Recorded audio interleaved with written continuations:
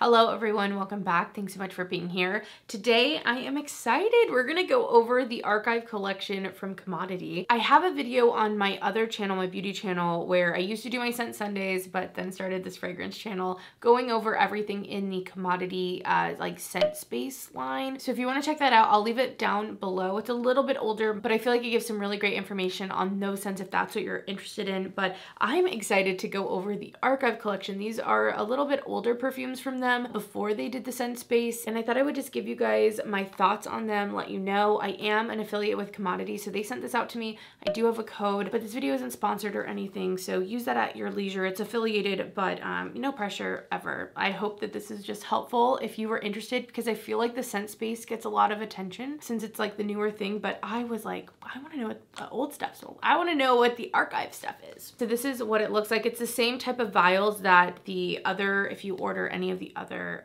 sets from them, are gonna come in. And then it has a little pamphlet here to give you some more info about the fragrances. I really like the scent space one. If you get that, I really like that one because it has little test strips in there. It's like a whole party. This one unfortunately didn't have the test strips. I already have some, but that's just like a nice little touch. It makes that discovery set a little bit more giftable, or even again like a community experience if you want it to be that. So let's just get into it. The first one we're gonna be smelling is gin. Oh yeah, that's good. To me, this leans a little on the masculine side, not a ton. Really fresh, aromatic, citrus on the top. It smells like a nice guy. To me, it's masculine. It also reminds me of soaring over California. They don't have that anymore. It's like soaring over the world, I think. But they used to have this thing where you kind of go into an orange meadow or like orchard, and I feel like this is similar. This has a little bit more of a cologne-y touch, but there's something about it just kind of reminded me of it. It's really nice, really fresh. Totally get the gin vibes, like botanicals and a little bit fresh. I feel like as it's drying down, the citrus, like those bright citruses in the top are kind of fading away, and it's getting a little bit more, I don't want to say woody. It's not quite like super woody, but a little bit just deeper, a little bit richer. I'm gonna read you the little blurb, but it says, inspired by a lavish night out with endless possibilities ahead, this fresh and woody blend, maybe it is woody, of juniper berry, lime, and ginger leaf is distilled with utter finesse. Very, very good. I really like that one. I would love Sam to wear that. It smells great. Sam is my husband, if you don't know, and it just sounds like, who the hell is Sam?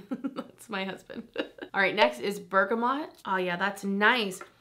It's a very light citrus. It says there's some clementine in here as well as the bergamot. It kind of reminds me of a less sweet version of imaginary author Saint Julep. Like, it's not the same, but they definitely have a very similar vibe, like very airy and light. But then this one also, it did start having like a little bit of a touch. Like I could see how someone would be like, oh, a little bit of like a plastic or almost like a grease smell also in there, like coming through. Really fresh, really nice, very unisex. I feel like anyone could really like that one. I almost get something, I don't know if it has actual neroli in it, but I kind of get something like that as well. That's another one I really like. I think it'd be good for really hot weather. Next we have Rain. Oh wow, this is very showery. I don't really love this one. I get the rain note. It's just a little sweet. Like, you know, sometimes there's this rain fragrance from Marc Jacobs. It's a little bit older. I got it at TJ Maxx or something like that. And I don't know, it just has that kind of showery, watery smell, but then that sweetness. And I feel like that kind of cheapens it a little bit. Some of the notes that it mentions are lotus blossom, lemon, verbena, and jasmine. There is something kind of fresh cutting through the sweetness as I keep smelling it, but just initially it's just a little too showery for me personally. Definitely not one that I would wear, even though I kind of like it and I could see other people really enjoying it. It's like fresh while still being sweet, but not like overly fruity, but not like a food at all. Next is Mimosa, and this has some citruses. It also has some champagne in it. It's supposed to be kind of fizzy, and I do get that, but I don't know why. I almost pick up something kind of licorice, even though it's talking about blood orange, it's talking about brunch and sparkling fizzy champagne. It almost has a little bit of a licorice note. Definitely not one of my favorites again. I really love gin. That's one of my favorites for sure. Next we have Magnolia. I'm assuming this is gonna be pretty floral heavy. But again, like it has a sweetness. I've had some florals that just don't, like they're just kind of dry, you know? And this one's nice. It says it's crisp and green as well, but this has something pretty similar to smelling like a real flower, I feel like. This has Magnolia and water lily in it. It also has some musks in the base. I feel like if you love florals, those really feminine florals, you would like this, or it's one to definitely check out. Not my favorite. I feel like the musk is saving it, but it's still coming off a little powdery for me, not one that I would want, but I'm also not really a floral girl. You guys know I love my sweet stuff. I do like my woody stuff, and we're gonna get into some more heavy fragrances soon. I feel like all the ones in the white bottles have a little bit more of like an uplifting or like lighter scent to them. And the last one here for the white bottles is Nectar. Nectar is the neroli orange blossom one for sure. It has, yeah, bitter neroli. I'm like, I can smell it. I know. This one is the one I feel like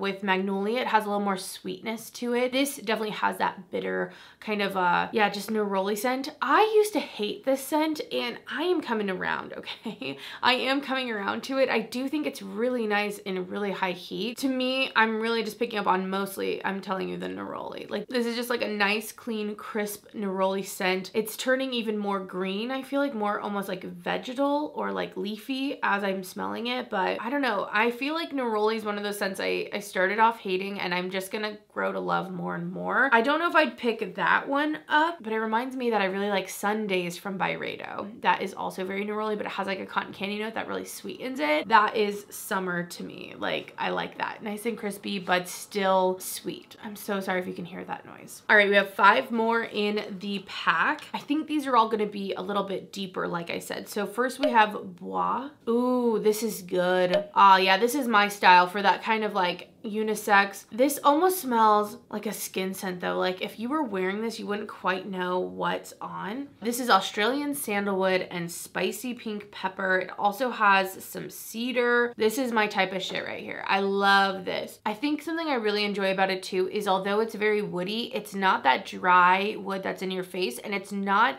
like too in the forefront. It's definitely gonna stay close to you, kind of again that skin scent. Someone's gonna hug you, very signature scent, really meshes with your body chemistry. I feel like a lot of commodity stuff does that. When I think of paper, or even gold is like that too to me, where it just kind of like gets in with your skin and really like marinates. That's how this is to me. Bois is definitely in my top. Really, really love that. Delicious. The pink pepper just adds that nice little spice, but I love sandalwood. I love cedar. I love a woody, woody fragrance.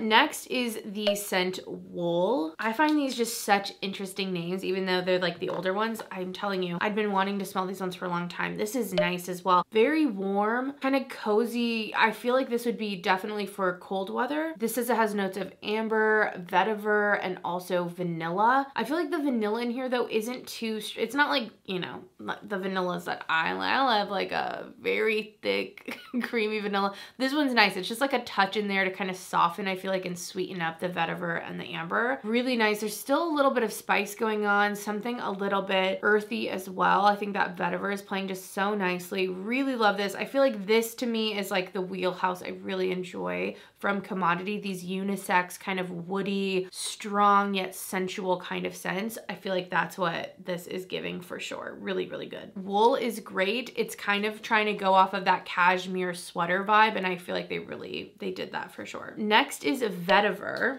Ooh, this one is like kind of smoky. It's just strong. I feel like there's patchouli almost. Yeah, patchouli. Okay. I'm like, it smells like patchouli to me, not just vetiver. This is nice. It's still kind of dry and dusty though. It's a little medicinal coming through. I feel like a little smoky as well. But this is, it has vintage jasmine, Haitian vetiver, and also patchouli. If you like those earthy, drier scents, you don't really want sweetness, you want something a little bit woody though, I think this would be one to try. Definitely not my style, but I can see how other people like it. And this is one for me that I would pair with like a vanilla to like soften it up and create my own scent. That's what I would really like from this. Not bad, definitely not my favorite though. All right, next, this one is kind of like blurred out, but I believe it's whiskey. This is supposed to be a warm, spicy scent inspired by American bourbon casks and rare Irish whiskeys. I am excited. Oh, that's nice too. I like this one a lot as well. Definitely very unisex. I feel like all of commodity stuff, you know, it's unisex, but I would say it tends to lean more masculine, like except for milk. I feel like milk's the only one because it's really sweet. otherwise from like the personal scent one, I feel like everything is like pretty true unisex or like leans masculine, and I feel like this also kind of leans masculine. I pick up on a spiciness, definitely some wood. There's almost something, it says vanilla. I don't personally pick up a ton of vanilla. There's mahogany and oak, lots of wood, the wood barrels going on, but I almost get, I don't want to say something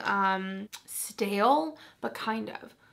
Like there's definitely something like that going on in here. Not in a bad way, it just has like this air about it. I like it, but I would not wear that one. That one smells just a little too masculine for me to wear, but I would like it on someone else. Okay, last one, and then I'll tell you my top faves. This is leather. Oh yeah, definitely leather. This leather is like very animalic, kind of spicy, little stinky to be honest to me.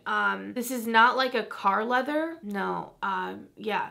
This one's like a little smoky almost. Little barnyard to me, personally, anyway. This has a balsamic labdanum, animalic black leather, and spicy akagala wood. Very strong, very, I think in small doses, this would be nice. Just straight to the dome like this.